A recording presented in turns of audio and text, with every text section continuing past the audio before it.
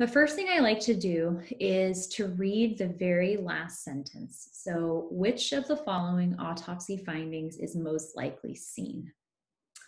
Then I go to the answer choices.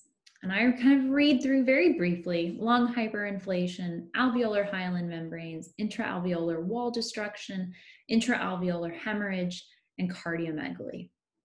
And you'll get better at this with time. But what you'll find happening is as you're reading these answer choices through, we haven't read the vignette, but we're starting to think about lung hyperinflation. What would that be from? What would be causing lung hyperinflation? Well, maybe that's going to be, some type of, I don't know, obstructive pathology. Maybe that's what this vignette would start to look like if that's what if it was answer choice A that was correct. If it was cardiomegaly, maybe they'd be describing a patient who was coming in florid heart failure. So as you're reading through the answer choices in this kind of first brief glance, you're already starting to think about what the differential could be and what you would be looking for in the vignette. And then it's really nice when you get back to the vignette and you start reading from a 55-year-old, you might just find out that something kind of clicks and, oh, that sounds a lot like answer choice C. And this process will just get faster and faster over time. It's also okay if you read the answer choices and you have no idea what answer choice C is going on about. You'll be able to use test taking skills and other information in the question to help you get to that answer choice. So, which of the following autopsy findings is most likely seen? We skim through the answer choices. Maybe there's some things, buzzing around in our brain about what each of these might be and what they might represent. And then we go to the beginning of the vignette. So we see a 55-year-old alcoholic male is hospitalized with severe abdominal pain associated with nausea and vomiting. Lab studies show marked elevation of amylase and lipase.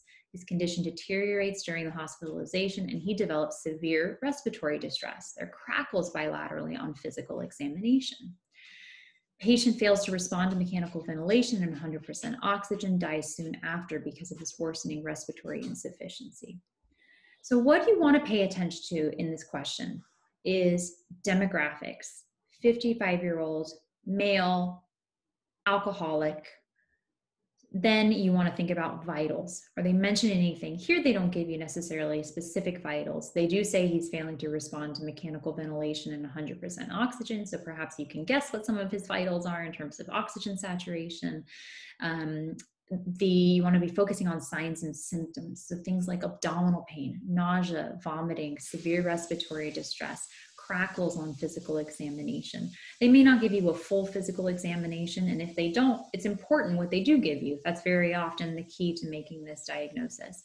And then, of course, anytime there's an image, you want to make sure you really pay attention to it. I will say, as someone who was and is not naturally gifted in radiology, it's very rare that your answer will rely completely on being able to interpret the image. I think I've seen that maybe once in my tutoring that there was a question like that. You're almost always going to have supporting information in that vignette that can help you make that diagnosis. And you might find that, oh gosh, what is this x-ray supposed to be showing? And then you start to read the vignette and you see, oh, severe respiratory distress.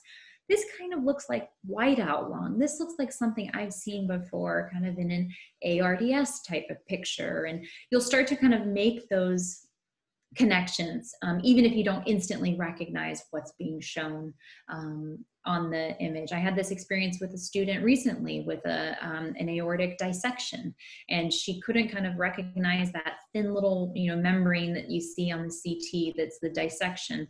But once she was able to read the vignette, and they were talking about kind of severe chest pain or recent car accident, sort of this high-speed trauma, then she thought, oh, dissection, maybe that's what that little floating kind of membrane is in the scan of the aorta.